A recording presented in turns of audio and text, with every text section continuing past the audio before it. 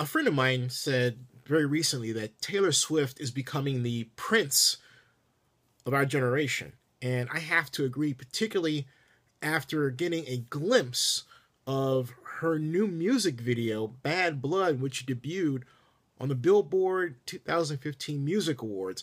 I was actually watching the Mad Men finale, and during commercial flipped over to the Billboard Music Awards and just happened to do so as the music video was playing. Wow, what an epic event. Because for myself, I looked at it and I thought, who is that's what? Taylor Swift? You got to be kidding me. I mean, take a look at these photographs, folks. You got to see this. This is Taylor Swift. These are some of the photos. This is from the photos from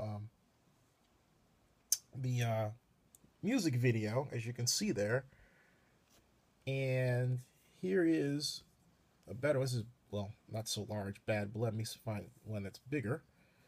But, and here's Taylor in the kind of makeup, as you can see, that she featured in the music video itself. I mean, just incredible. Absolutely incredible look on her. Just something to behold.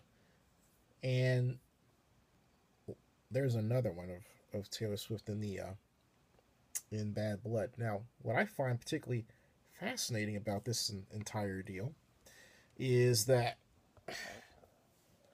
I've never seen Taylor do this before. This is an enormous announcement of her jump away from country music, her beginnings. Forget for the moment the Kaylee Perry issue. I'll deal with that in another video.